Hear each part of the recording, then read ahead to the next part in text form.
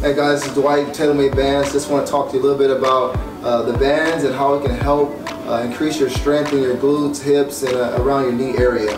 Alright, the bands go about 1 inch above your knees, and the reason for the bands is to keep you stable during your squat movements or any type of movement that you're doing. Most people are injuring themselves because they don't have enough stability during their movements. So when you put the band on, it's not about the speed, it's all about control. If each single movement that you're doing and activating the correct muscles so that you can get the results that you're looking for. So to get the best results during any exercise, you just want to be in control. Right? You want to have a mind and body connection and contract the correct muscles as you're making your movements. Now, the bands going around your hip is going to help you contract those muscles, like those glute muscles, those core muscles, those hip flexor muscles. That's going to get you through your exercise and get you the results that you ultimately want.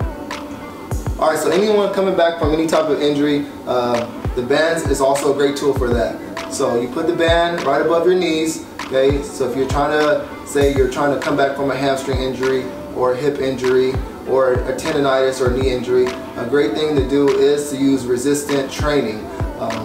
Based off of all of the resistance that you're going to get eccentrically and concentrically during your exercise. So it's a great tool to rehabilitate your injuries. So don't also think about it as just a glute building tool. This is also something that can help you prevent injuries during your movements.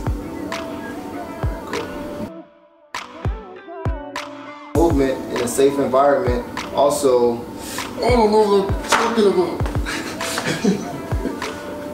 Alright, last one.